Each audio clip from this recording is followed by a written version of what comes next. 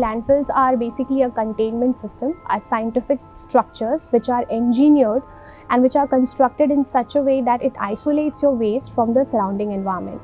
So there are barrier layers of high density polyethylene, then there are mechanisms to collect your leachate and treat it. There are mechanisms to collect the landfill gas which primarily consists of methane, and to treat that as well.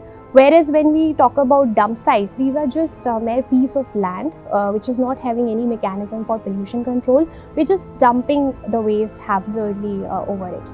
So if you look at the environmental concerns and the health hazards because of dump sites, it's huge, and it is contaminating. It can be considered as a pollution hub, which is not only contaminating the land but also the groundwater, the surface water, and the air as well.